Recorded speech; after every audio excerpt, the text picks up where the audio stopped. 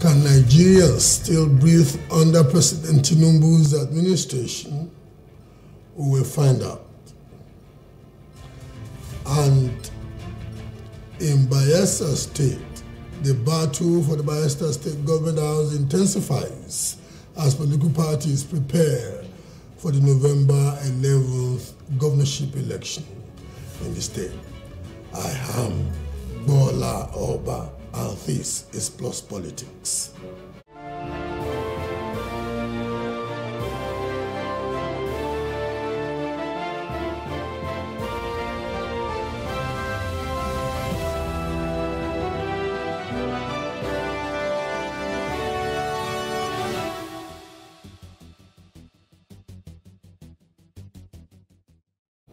Nigerians from across the country are lamenting the hardships in the land, crying out for urgent measures by the government at all levels to mitigate their suffering, which they said was becoming intolerable.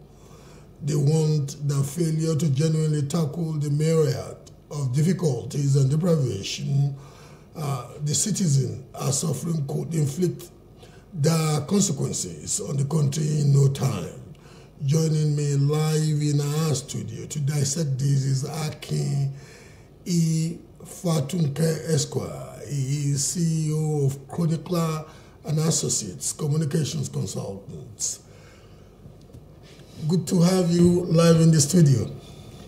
I'm very happy to be here with you, Bola Oba, and I'd like to say good evening. We are in evening time in Nigeria, depending on where you are located. It's a global broadcast. It's a global broadcast now. People watch live on YouTube, exactly. And so the idea of the time zone differences. Okay. But having said that, it's good to have you. State of the nation. I'm so happy to be here. Yes. Let's start with the issue of this yacht. When I read it, it seemed to me like the handlers of the president must have made a major snafu for such a ridiculous line item to make its way into the supplementary, the proposed supplementary budget document. At some point, the presidency came out and denied studied ants. Why would an item make it into the budget when ordinarily, according to one of the presidential spokespersons, Temitope, that it was not included by the presidency? Then the National Assembly, the lower chamber of the National Assembly, the National House of, the House of Representatives, claimed that they rejected it and passed it to the Students' Loan Fund.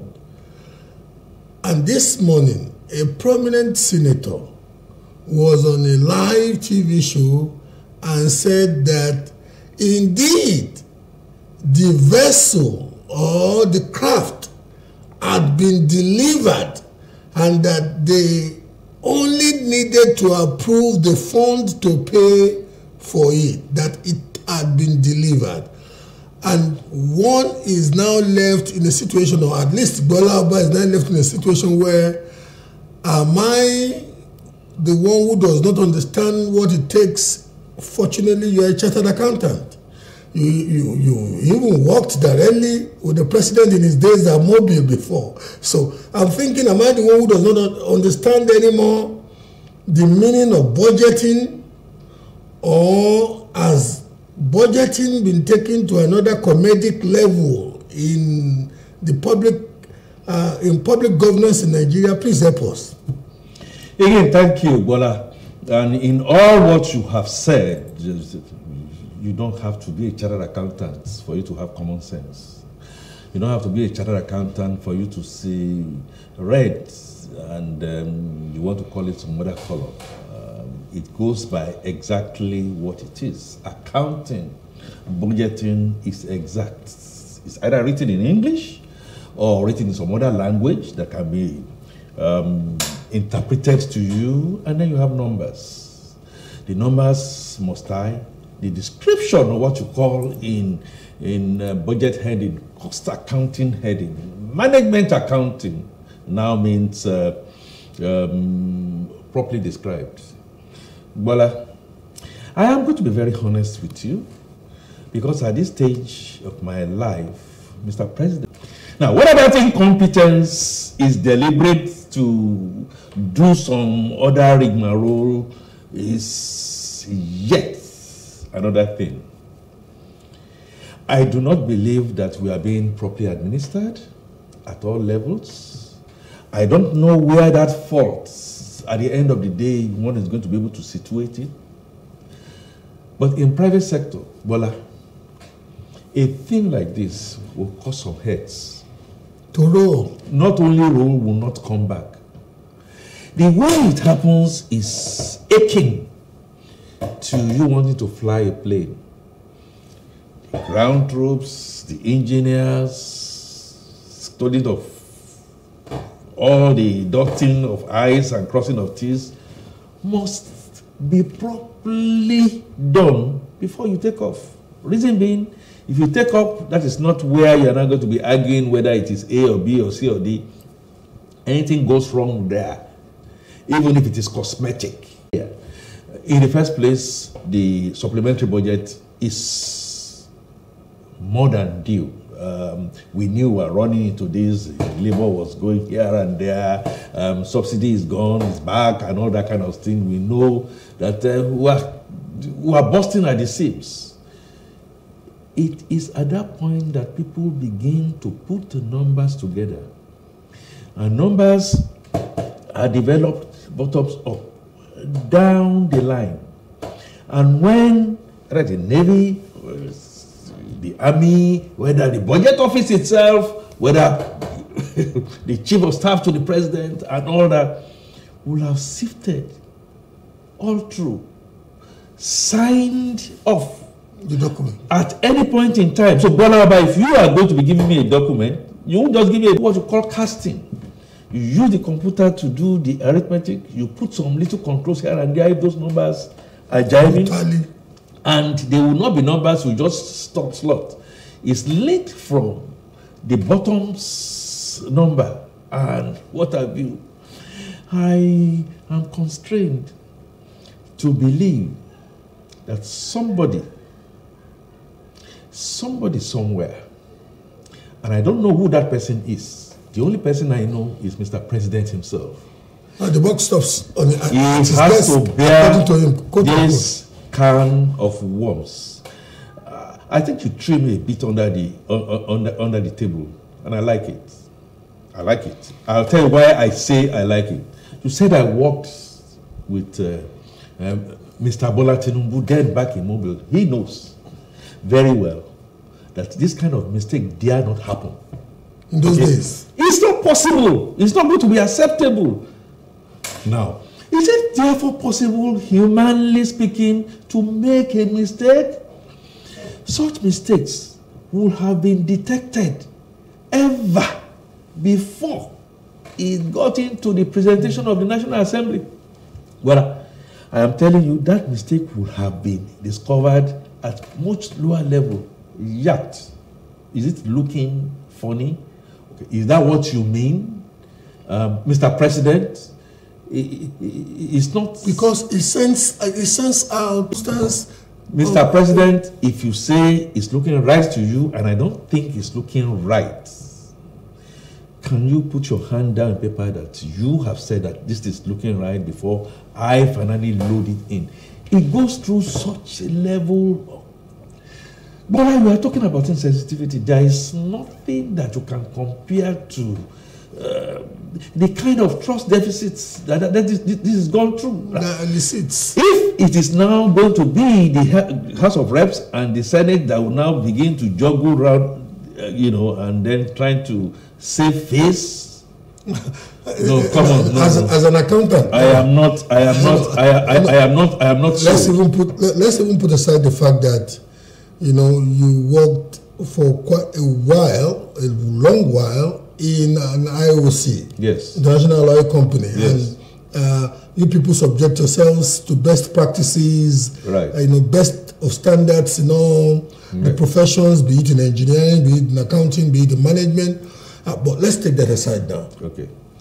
I was further shocked this morning when a ranking senator of the upper chamber of the Nigerian legislature said that they approved the budget for vehicles to members of their chamber without asking for which specific brand and model of vehicle that they were going to use the money to buy, that they just approved the money.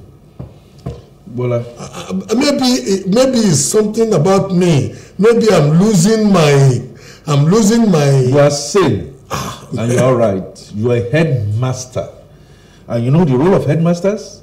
Headmasters mark you so harshly that you go out there to fly, and nobody can even find a way to bring you down. Budgeting, approve something, and yet you said in public that you did not bother to link the price to the brand, model. You just approved. Voila. The long and short of this is that we are not being administered. We are not being governed. That's the truth. Isn't that a bit too heavy? It's not heavy. But that's the result of what we are seeing. Now, it is either the ranking senator, and that's possible, is coming to give us a fee. In other words, he's come to exaggerate. That's possible. Or he's not exaggerating. He's merely put a mirror to let us look at the way we are. But Bola, I happen to know that in our public and civil service, over the period, me working in private sector and interacting with public sector, I know quite a number of things that happen that you will never believe can happen. Is that not an embarrassment? Now, without necessarily conceding, voila, that the ranking senator is right or wrong, don't you think? It's not a case of being right or wrong. It was his own account. If you look at the body picture and stuff like that, you know something is amiss. When you have Ali Baba and the 40 thieves, yes, Ali Baba is Ali Baba. The 40 thieves are 40 thieves. But you hardly find any of the 40 thieves going to squeal on Ali Baba and vice versa. They have a way of covering their nest. Something is not going right. And so, what am I going to do?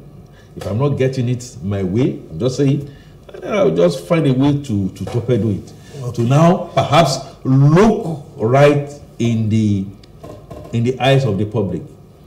But for crying out loud, what do you think happened at the judiciary when Musa Danjito was leaving? He made some comments, quite right.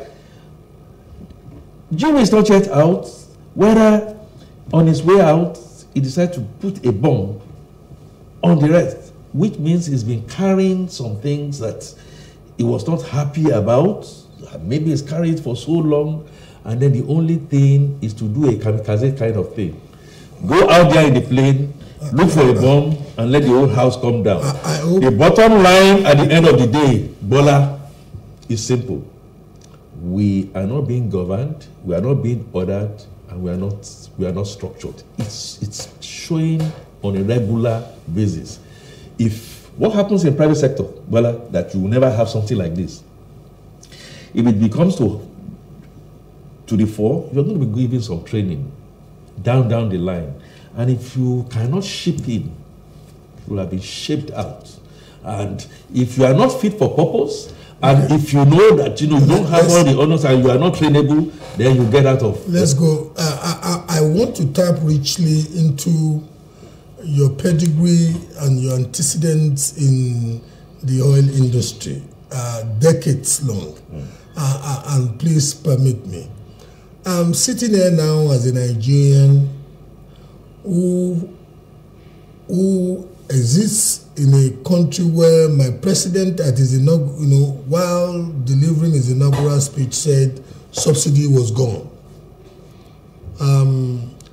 Ordinarily, the following day, the pump price of petrol immediately reflected the reality of his pronouncement. And along the line, as a result of some international situations and our own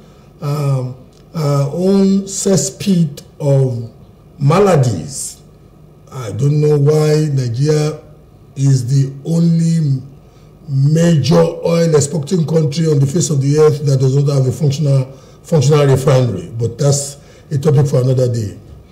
It became obvious that the international price of crude kept going up, as at today, AGO, that is diesel, that is also equally deregulated, is selling at about 1,300 naira per liter. And yet, petrol is selling average now.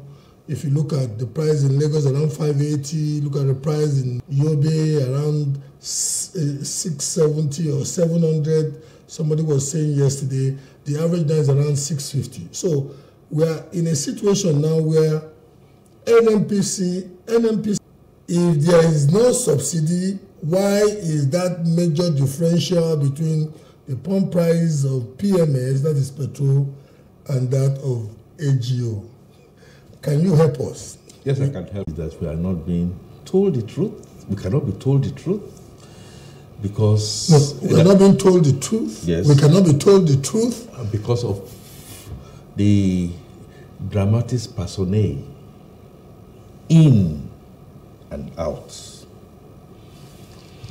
In economics, there is something you call a lag. Lag too has its own differential effects on the price you are selling today or tomorrow. Now, AGO, automotive gas oil, has been deregulated over time. The thing has peaked, tanked. People already have what you can call a backstock that has come in over time, and so you could easily draw a line and say, yes, this is likely to be the demand. This is not what we have with petroleum motor spirits, petrol. Petrol is being speculated, and it is highly very political, unlike AGO that had not been, deregulated. Suddenly, on that has not been or has been deregulated for so long. That has never been deregulated. AGO. No, PMS. PMS. Okay. Has not been deregulated. And suddenly, Mr. President now then came and said, subsidy is gone. Subsidy is gone. On the ordinary meaning of it, if you look at PIA, and if you know that there was no provision, no appropriation for subsidy after 30th of May. Of June. Okay, yeah, after 30th of June. He gave the speech on the 29th of May. It now came, it's like saying, Nigerians, get set. There is no appropriation anymore for subsidy. Subsidy is like gone yesterday. But in public communications, especially in stuff surrounding policy, you must be very, very, very careful. The way you smile, don't forget. Like I said, there's a lot of politics surrounding PMS. The smugglers are there, the kidnappers are there, the bad boys are there, the army, the navy, and every other person is there. They already have a bit of a backlog. One of the things they are going to do is to start to hoard. Oh, subsidy is gone May 29. If I hoard now, I know I can always get an increase in price the following day, and so they... No, even that very afternoon. From that very afternoon, some filling stations were closing. That is the way it works, because down the line, the chain, the retail outlets, they have stock, and they know this is like a supernormal time for them to make profit. Better don't sell as much as whatever it is so that you begin to speculate. Speculation then comes into it. My thinking is that you cannot, by way of a commonsensical reasoning, look at AGO, look at Jet A1, the one that flipped, and then look at kerosene, which is like a sister product to Jet A1. You will naturally notice the prices of those ones will move, but it will not be as much as you have in PMS. PMS is hot product. It moves along with Platts, the cost of crude. People begin to sit down and speculate. Oh, if the dollar, if the cost of crude is going to move in the next 2, 3, 4 days, it pays me to just keep whatever it is I want to, so that when the thing now then moves, there'll be a bit of a scarcity, and then I'll be able to make a kill. What we don't have generally is that sense of patriotism and sense of what do you call it now? The sense of compassion. And when they announce this, the woman selling Ogi will say, Ogi is also linked to dollar and all that.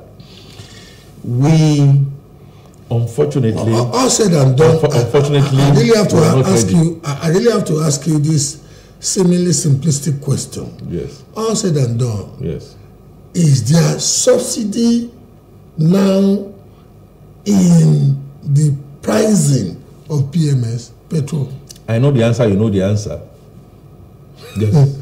But your opinion is... You know the answer, I know the answer, and in between can play politics. If it costs you 100 naira to buy a product, you are selling for 80 naira, and you decide that you are going to sell it for 50 naira. So tell me, there is a leakage somewhere. Government magic. They call blue into red and all that kind of stuff. Look, okay, so on a much more serious note, government and NNPC cannot face the likes of me and say there is no subsidy. Subsidy is being returned. Subtly, from the back door. It is being returned perhaps at a relatively lower level. I was talking to you about stock. If you have plenty of stock, you can now lie to yourself and play and put the price down. The old stock you bought at the friendlier price before, which is a hot cake, remember?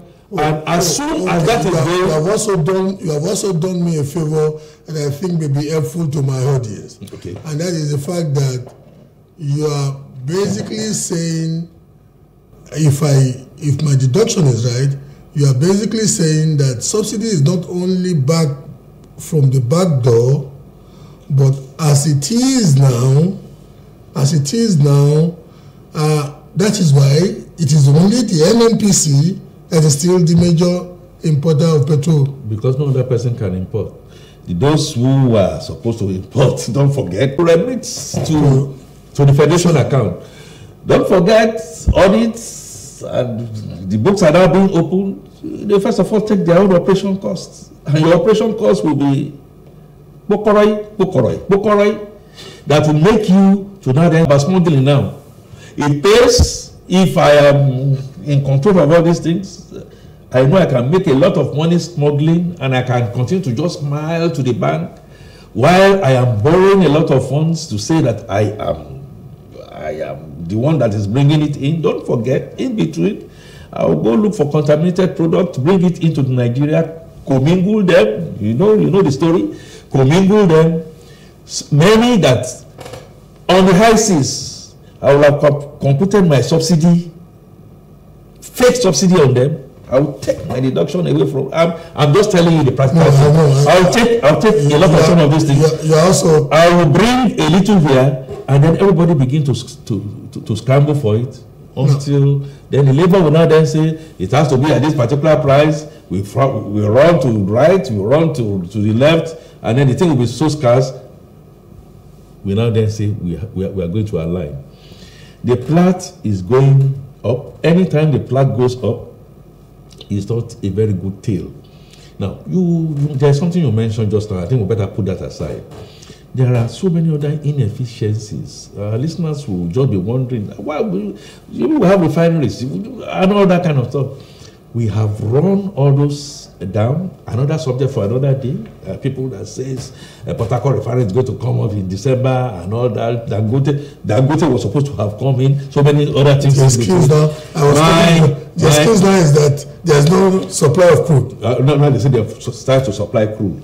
There is so much opaqueness. There is no transparency, and Transparency International, and I think Femi Falana had come. He's been on this for quite a while. Has come to say, look, we know who these bad boys and bad girls are, but the only challenge is that the bad boys and the bad girls are the ones that are supposed to be policing the whole thing, and the ones that are in the corridors of power. Akin Fatunke, I cannot but bring you back on your wrap-up message now on the quality of governance, that some of the facts that we have addressed in this very brief session on the quality of governance that needs to be put in place for at least a modicum of progress, sustainable development to happen. Bola, if you are the father in this house, one of the things that I'll be looking up to is if I can trust you. If I cannot trust you, Bola, even if you have the best of the best intentions, even written in paper, you won't go anywhere. You give me food, you give me 3-course meal, I will still feel that I don't trust you. The trust deficit in government is huge and wide. And everything, including where you started from, Bola. I mean, yachts, office of the First Lady, billions. Look at the National Assembly, you just mentioned it. Why will anybody believe you? You see, if you told me that there is no food in the house, and I see that you are also cutting your coat, I mean, you are not eating, you are not going out and coming to look routine, and then asking me to, I will not. And I will now behave like labor. No, I want to have my own now too, and all that. So, what we need to do, therefore, in my honest opinion, are low hangers. Look, Bola, the other aspects about fiscal policy, monetary policy, having a case, spreading the tax net, going into marine, economy, going into justice system and all that, is that Nigerians expect my former boss, I'm not ashamed to say that, you need to calm down and calm down, talk to yourself. He said, yes, I'm going to buy this because if you point at what the ministers are going about on and all that, it's bad. Mr. President, we need to see a bit of seriousness in cost cutting. We need to see a bit of seriousness in you obeying the rule of law. Another opportunity is coming, December 15. Well, I hope you know, but I will remind you and I remind Nigerians. The Supreme Court on that day will make a pronouncement on whether Nnamdi Kanu should be released or not. Whatever the Supreme Court says at that point in time, Mr. Lateef Fagbemi, please, that's the Attorney General, please look at Bola Tinubu straight in the eyes. Bola, I'm telling you this fact. Back in our days in Mobile, Bola had equal Sakano. He can tell you to go to blazes, but he cherishes people who tell him the truth. We tell him, look, this thing that you want to do, we don't think it's right, it's going to have some side effects. He can ask you to get out. He will storm out of the room. 10, 15 minutes later. Okay, the way it goes is, okay, if you say Fashola says that much about it. If you say this is what we should do, oh, let's smile. Use wisdom. Mr. Bola Tinubu, please can you put this down, sign it? It's implemented like yesterday.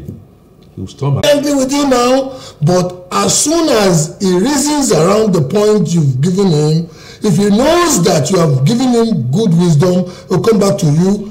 So sometimes apologize, or even if he does not apologize, he will walk your path. He will walk your path.